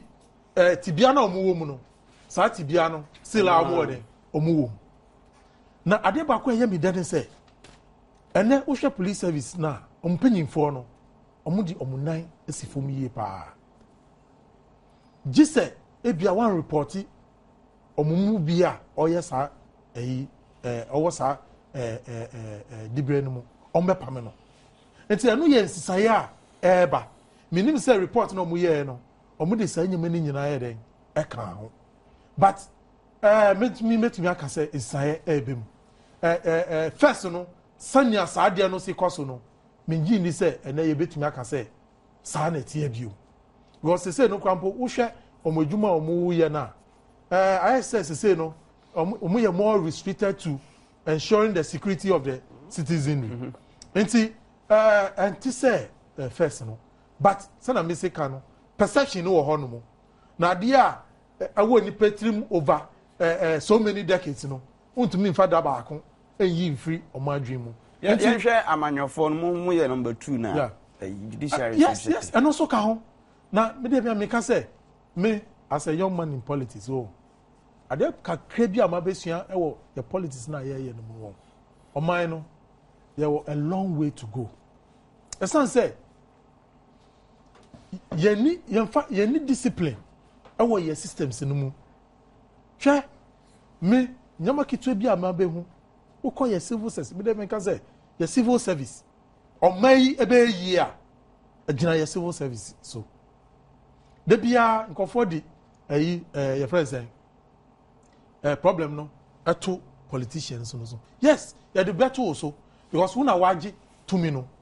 but me catch you say to me civil service no say yansisa saa to me na omai yansisa ye no ebebre esan say civil service obi koye bibi boni ni ebe ya ni say ebia wo koforedua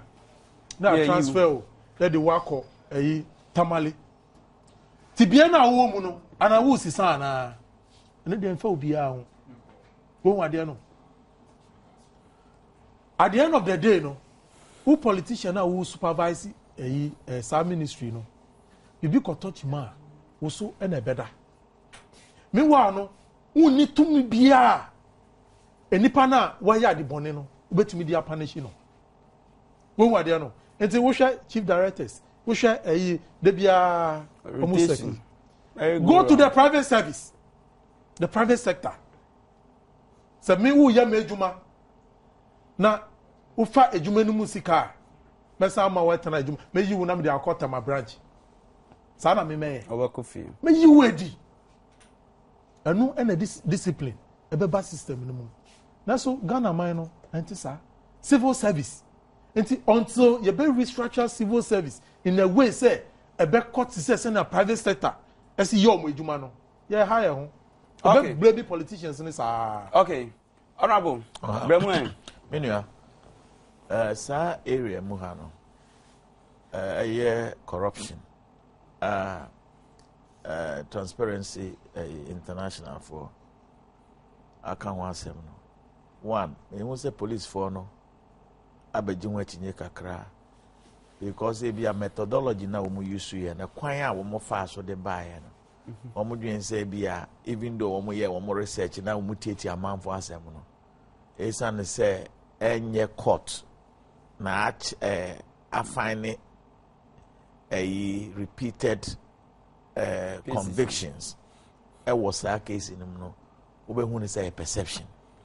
na mo medie ni a me hu wo saa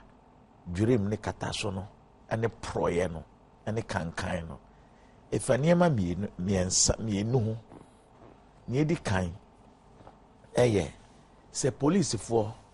anye independent and neutral o madwuma mu a then sa corruption tembia ebe repeat. I don't know what you're saying. Independent say wo gina womo na so. Womo de ne say womo ye adwuma na ye de ahye wonsa no irrespective of say aban bia na say bibi na abaso. Na womo e de womo hwe say De adwuma na womo ye. Enti womo ye neutral and fa ho aban bia be baso bia. Wo kono saa subo no ye frɛ no corruption no enta and ma and no so also ena mienu eye one salary anyone wages na wonya no any conditions of service and also se improve corruption no ebe koso adenti se police ni ne buy se okoye surgery na wankoya kwara ni surgery obewu na police na akwa gina kwan ho no wa kire obi no nipa na ma na 500 no ni say 500 or the coffee no the get surgery na ne ba no beto no na ni so ne be court o be kire na ne court no court nso ni misa boso me kura ni sika no ebe ba ne sem no enso a obeje uje so be ma ne ba na ewu there be entini wo mo sika sem any conditions of service no I was say si e pese sa adwirim ne kata so no ekwa I was say na mum obi anti megina wo say ono de police ni no de wa obeji atum say oje bribe na so oye kata so ne pro ye ne dwirim ne etoso bi o ye politicians adwuma na ye no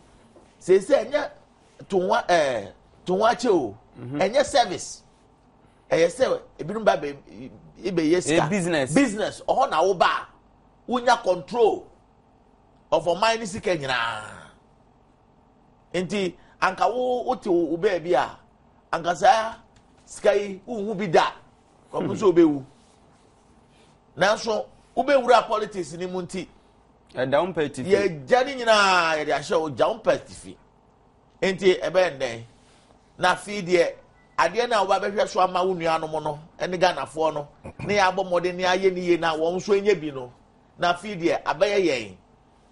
abusua ene namfo ene party ye kokan mo se abada ho akrama nka nipa sa diska da ho a wo se na akrama ne ba na abada ho ade nti na memfa ba na mokrama no nyo ne ba bi na me de memfa mo na chire no ya ba no bobon krama ne sa na we wo mo beka mo se yi ewom ebinu wo ho a omo kira de na nso ese omu jai no ba beye mra che be yefo ene obemu a unim se West Gracia Vienna ya no mani wo ho oh ene e menu anu bebre de wo mani wo ho pa because West Gracia wa fa memu a enye ye ena wo ye wo ma je no so tu se no kura da ho a wonka ukuro mu kwanfo a obi hwɛ so to aba ma wo na no da ye nye West Gracia no adwen wo so sa me ode me yana me no me ne mo aba ode me na kasa me ka wo de me mo de me say me can in general terms enye wo personally na me ka wo na me ka so ukuro mu kwanfo wo ho edoso kura ya mi akasa etina ukuro mu kwanfo wo na say mi akasa mitimi yi me botom sika etimi de ko etimi de boa esan se aban no enya enya so don te se wa afo oh me mo de mintimi nkase wo nyina ya afo ni ye nyina na esa ba de bi no wo ho a won su ni won ban no enye nti ese wo sesa na ya amfa ya ma wo mo de ye ba se ye mesom wo ma amfa ya ma se ye mfa yensa mebo amanfo sika nim okay enti wo de ba se be som a hwe na wa ba wo ba hwe wayi bebi a ofre wo hwe na se wo nso ade no a ma be ka se wo ba be som unuanom nanso na ba be bon kron no wo be ba wo be ka so ba be sum nuanu so ba be bon kron no en wo so bem so ba bi oba her na afọ ebinum kaza kesi obi adam bi nte wo so pe bi dem as I was cut your coat according to your size chawo coat no tell ya wo te enye so ba na wa afọ obi akoto ne ka no dem a na tell say wo so eso okoto bi enye nsani nyina nye pe enti wo be sum a na wa ya wo so ba be sum enti wo ba be sum no hwe se wo nuanu mu enye bibi edi answer won so be ye na ye man ya wo mu ye ni accountability ye ni equity fairness nim accountability nim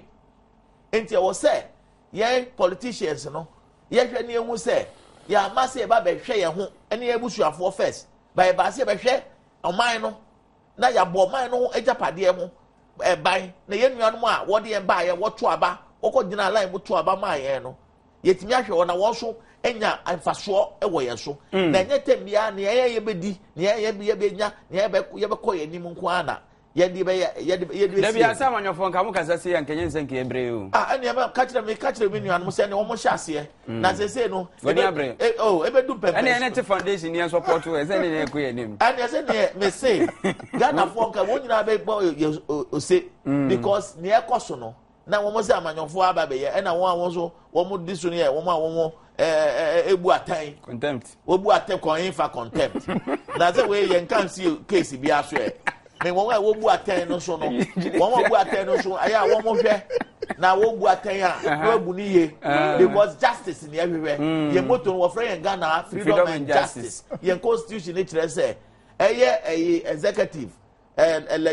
legislature executive na judiciary no three arms no ye checks and balances no bako fourth arm unti afa the judiciary fourth arm press media no fourth realm of the state mokura de enye recognize we afina mumma yeskani bi na mumfa enye hwe oh na se mo so nka no kore waka na meka bi adosi me no waka corruption na enye mani bi wo nso a media for the gisha on pepepa na ya traso aya mo bi ohu why na ma mo bi me ma mo bi na so aya wo ba ho ma so na ja mo so watini akabi ora waka wo dia so bi 0302 211 701 211 702 211 703 211 baby amutu anu tu bi fa nti ha problem wo dibi ubetumi afre ni meja mo ya fa mo dia meka oh we dey me nka sa ha me nso me ka no general edzania na wo so ka general ade o de se me ni mo se o de o de sa ubetumi afre 0302 211 701 21702 21703 21704 na fe enen komo ayedie no de efa MPP press conference o man sika se matete apansam communication service tax law ene yede aba na fe ye police for asemi o mo se o de o mo nyintum sadi kwa hwan so sadi ke mo achi na apom te saying bojabako opani yetie o bojo fana ka se free kan na fe twaso ka se free da boase e watakrade oh okay yetie o ana pay me chiel majoso mo yejuma na mi shira mo se onye mbre ka se Ghana mai ana pay difficulty akase me nya de fa o say one day outside omo abontia no omo sada echo bo aban ya papa no mo se enye me kai po aban ko fo e wo power and this fo wo ase mu to boko fo sa papa ya papa mo se enye o fo di top tax ba and this fo se enye nde de eye mo omo di bi afis the certain approach to MPP one and this is in power omo outside say no mo ye omo se omo just omo me man nko so just we party wo abonten a just nya ban ye na wo bo man say enye uba burning one you sing different song it's how you put on but man me and the mama say you are building a bad country for the next generation yes about friend you say you here but the next any years no Ghana ni it be nice the best share about for us because other what are thinking the next any year for their children then the Ghana Nyandi be in position. And I'm a man or come down the man or to work from the position. Sadiq, Miss Medawasipa, also Wakasapa, Honorable Prince, me watching. Yeah, many of them are not going to say. I don't need experience in tea, a queen. I'm a more and Penifona Pasopane and my pa or mother church in my church of Ghana for. We never for which now. I'm saying Penifo said the second project and I said, when I say no Mokasa. Yeah, any Yakuma a tray and part because it's trendy, you know. And then some other kind of Papa no war in the middle of party in Napo Shan. Obina, and another can say, Yaka about what do you call it? And then another person I can't watch because I'm a woman I can the cow. And I want Casadia, Yabu to jump. Oh, there can was seven on the Conaze or no craft from. Master, can say, NDC, I'm saying 24 hours, Omokata radio now, say. Omabaka, assembly match or numbers of Costratino. Mr. President Mahama, Adaruma, Samre, you know, I'm a party now, Catano, a Mulu Tawata Cano. I said, President Mahama didn't get it from Lord Buana. Tomato party in the school because Omama Catano, Omana, Buama, 2 million, a baby papano. It is almost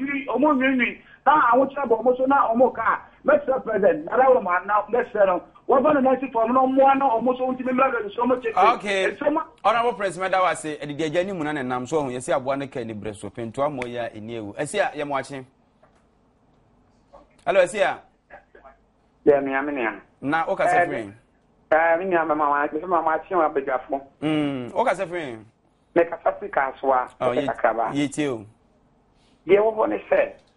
or mine no setting penny for no, Mudi and kind, what you want. Pray at see for my yen. If she yank in Sima and there agree so, as you your dissing or dog, at the moment, no said the Indian penny for your crime commanding in penny for it's me tea or mine, ADC war, a year to take pass, a man there, young so, every year swap. Let me see you won't walk a summer a buying, a buying and cassa, like a summer for quite at me green and what I say. Oh, man, nothing, and you won't cassa my by you. Or Marcus like. Hey, you. It's a minimum. Onya, every Wadaroma, maintains also minus saying, near my back, you will almost see in Queen. So, minus, but Nini say. Hello? Nini, and I won't if you won't be near. What the other say? One Marcus like, you won't. Oh, okay. Also, Marcus like, you won't. Na tomato mako so di ntia won ka no ni aban no etua amon eko ekabo banise ono kwa ni sanka na kete na me won chen me dem sa ka me de yo asi am say asamwa wo kan enra lawyer Chris Akume eba betri mu say enye no kre say omo strike enyema ba ku mienu bi e na omo chi mu ekochewo a omo kra mo hwe na omo sisinti wo dem fa no so on yenko Abraham ye mo achi fa na ka se fro pani because every fish was in Quanta. Oh, yeah, check your boss phone, you. When you program no, a funnel in summer, MP4 community or canon. The Sana, baby, no, all programs were all make a sack in the bedroom. Is me bomb my basket. And I need also a salesman man or buyer, no, I'm also. Kata ye kama ti esese ye pay for no de dia na mu kata chesa da kwati na ye ka no eye bu sama fa tankase fo amba aye for inspectors no ta from what tankase fo no tankase okay ada omuso ye bi sama fo no omuso ye bi omuso ka ho pa okay na electricity cooperating Let's see cooperation. Yeah, and Jamaica, the into them, yeah, be able to be shame why. Me that say, Isaac, you're watching. Yeah, hello. Isaac, net is saying, Jamaica don't be pa. Naka say friend. Because it's free Cropo. Kumasi. Oh, okay, me too. Mr. Minyane said, and when you phone or move from the correct any year. No one soon, I said, you will be at a team. All the mission because Obunya started calling the Queen Bekosu. But almost what him almost soon, I mean, it's kind of moving fools. I'll be able to cut your pay. But more fun to create for Mumano, they see you to eat in the air. Yo, Isaac Chiakumasi phone and Kanka or Paki collections, Mammy ye pa. Offer out, you're watching.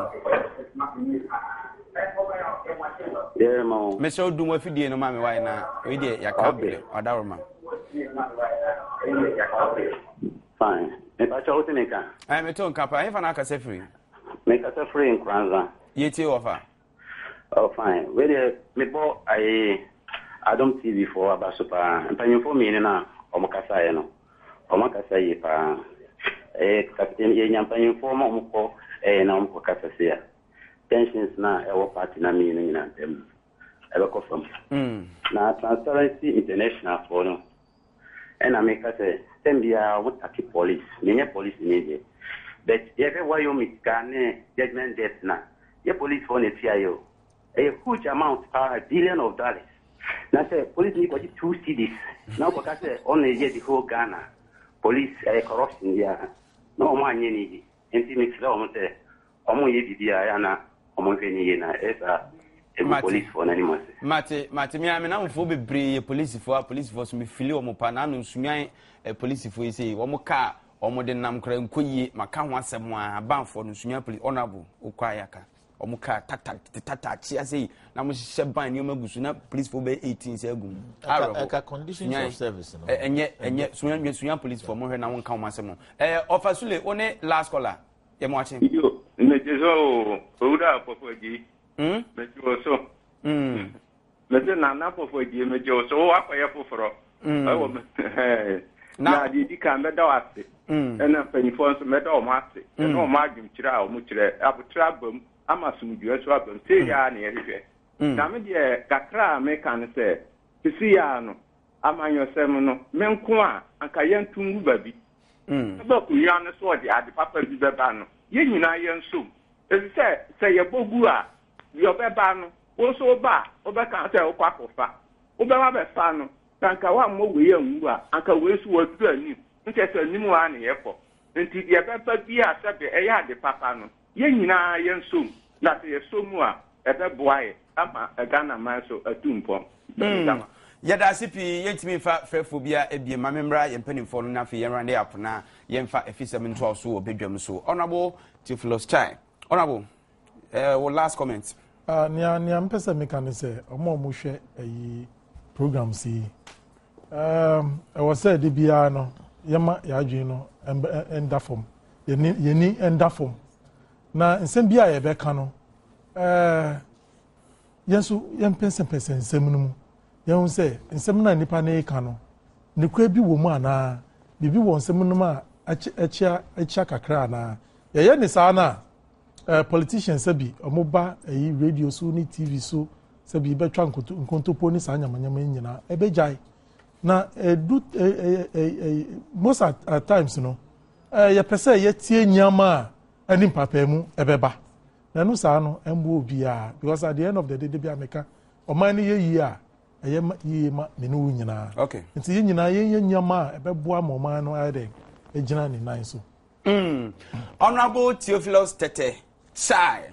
ono eni mrashidwani ma Ablikuma Central na oteni kan na afi eminem menua ma memfa we emom ansa em se enen yawada ye ba besimu ene mfie oha ni a Ghana nyame bo yenu bi ma ya wo friend Dr. Kofi Ebrefa Buzia. Oh okay. Ya wa dey be. Ochina na wo che. Ochina there be that wa dey ochina ya. Ene da wo no. They say you be celebrate 100 years centenary no na em say a year long affair. Yes, sha see free ochina wo African Regent hotel. Okay. One more be one be show ni documentary ni nema oyeye na kwesi ada yakọ na sorry enti Ghana fo nyina nya enti asese mse china na yewo professor Buzia na mse yebeka ho asem kakra o parliament china na ne aminu ana dikan aka no omen ewo yen nananu a wo ba ya wo ma be ye won de akọ womo fifira woja aman mayen abeso yeso yenso yemomoden ne yenya ne ebetimi aye ne yenso yenya oman pa emayen ema ne nananom no wonso abesomu na se amanyosem ena unua utwa sana wachiachia na unua echiro se wachiachia na treno a enye se bia odi wo obibeka skimpain na say ahoya we enti na o kire wo no enti momien ka momu na ye nchechiro man na ye mfa man ko nanim na ye ni o man bia ka Ghana man ho we na Yakopon dia man enti momien mo ho ban na daachi ye enti memfa ne nko ye mfa o man no enko nanim se momien nyina Ghana ye mo de pa oh na ayefa bi o na me wo enti me no mi no so say de Ghana ye de no ye mo bra de bi no ye be boye din pa ye sesa mampa ne to ne bedin anopei empanimfo ni mienu honorable Theophilus Tete Chai Mashibyanima Ablikuma Central na Honorable Kofi Osei Ameyao Mashibyanima Esujamai Abato Empesua so Nebeka Mehumidi Edna Nasei Ampofo Ejei the producer ene Dominic Isi Eboa Nafi director Mami Adwa Kan camera bright ene na pamfo wonu ejina mu din nyemu nyame adoma wotena ya wadai ena miankasa minu apani Armstrong Kwame Ampofo je ya free mu na wotwetwa mu yidina wotweda ewo Asante Mamponti adomfo nyina ya momra na mepepa yanim ne suo adakabre frempom manso mamudu ozioma obele tuku akamoke ono nso ne maame nso afiri mu a na wotwi awieye eye okina mimi wie mi na wotweda no mampo a fiada ye badwe so besiase fiada memene da kosiada so egiram dendenden wo ho no so yakwakoboa no ama no so eyiyo no bibia akọ kama na Robbie Fashions ewo Kumasi dwumadi oni agro